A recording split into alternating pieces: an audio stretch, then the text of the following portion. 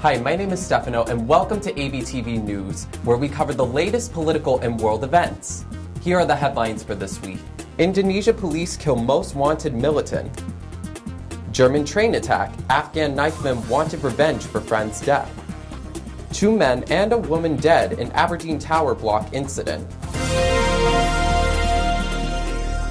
Indonesian police say they believe they have killed the country's most wanted militant in a jungle gun battle. The body of Santoso, who led a group that backed so-called Islamic State, had been positively identified by the police chief who led the operation in central Sulawesi. But police are carrying out a DNA test to confirm that the body belongs to the Mujahideen Indonesian Timor leader. Police soldiers and journalists let out cries of praise be to God at a police press conference announcing the news. Local police chief Rudy Sufarahiyadi told AFP the person killed was definitely Santoso, while another police official told Reuters they were 99% confident it was him. Santoso pleaded allegiance to the Islamic State group in 2014 and had been officially labeled a terrorist by the U.S. government. His small Mujahideen Indonesian Timor, or MIT group, was known for carrying out attacks on security forces, and he urged others to do the same in videos. MIT is based in central Sulawesi's mountainous Poso district, a hotbed of religious conflict for over a decade. It is believed to only have about 20 fighters left. Santoso, also known as Abu Wardah, has been Indonesia's most highly sought militant, but not necessarily its most dangerous. Indonesian counter-terror forces have been actively hunting him since 2013 and have done so with greater urgency following the terror attack in Jakarta in January, as they fear he planned to turn the region into a militant hub. He was the first Indonesian militant leader to publicly pledge allegiance to the Islamic State group in 2014 and was active in sectarian violence in Poso between 1998 and 2001. Santoso is believed to have been training Uyghur fighters from Western China in Poso and had links to other militant groups in the Philippines, but he was not necessarily the main terror threat to Indonesia.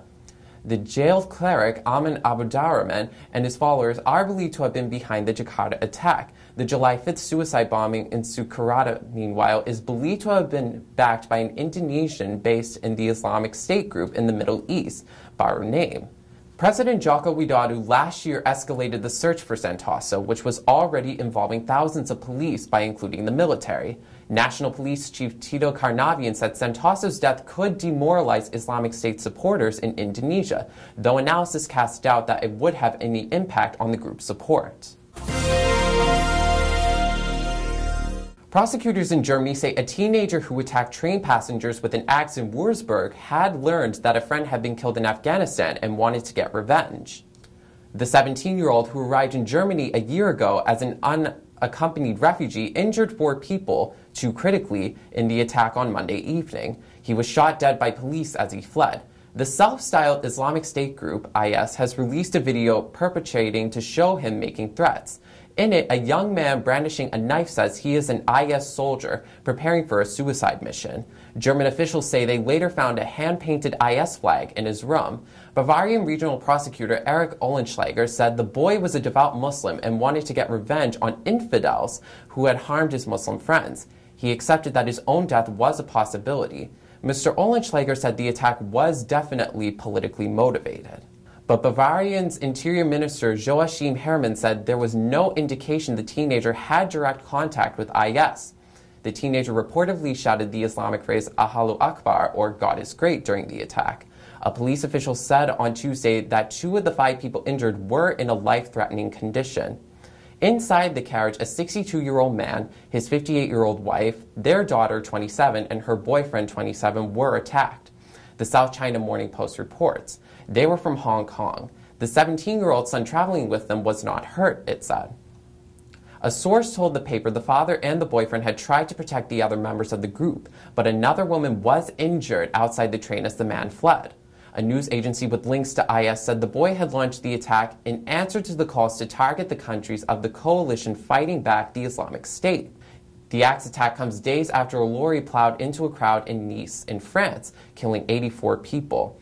IS said one of its followers had carried out the attack. Mr. Herman said those who had interacted with the young man in recent months described him as calm and quiet, and they could not understand his actions. The teenager had gone to the mosque on special occasions, he said, but no one had noticed any radical behavior, and there were no signs yet of a direct link to jihadist networks. He had a placement in the bakery and was likely to secure paid enrollment soon. Mr. Herman said there was no indication Chinese citizens had been specifically targeted. He also defended the police who shot the attacker, saying the teenager had run at officers brandishing the axe. The Afghan teenager had been living with a foster family since moving from a refugee center in the town 2 weeks ago. 2 men and a woman have died during a disturbance at a tower block in Aberdeen, police have said. Officers are investigating whether one of the men fell from a window of the 19-story Donside Court in the Tillydrone area of the city. Emergency services were called to reports of a disturbance in a domestic flat around 2015 British Standard Time. Police in Scotland said it believed the incident was contained and there was not a threat to the wider community. An eyewitness said they saw a man fall from the 12th floor of the building, which police confirmed they were pursuing as a line of inquiry. Detective Superintendent Dave McLaren said further information would be released in due course.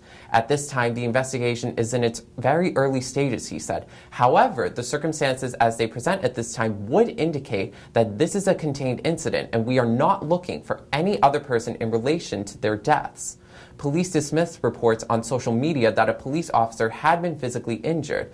Councillor Martin Gregg, chairman of Aberdeen Community Safety Partnership, said there will be families grieving profoundly at this terrible news.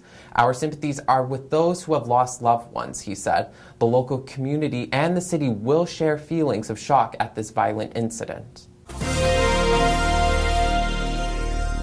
These have been the latest headlines for this week. I'm Stefano from Abtv News, and keep watching American Bollywood TV.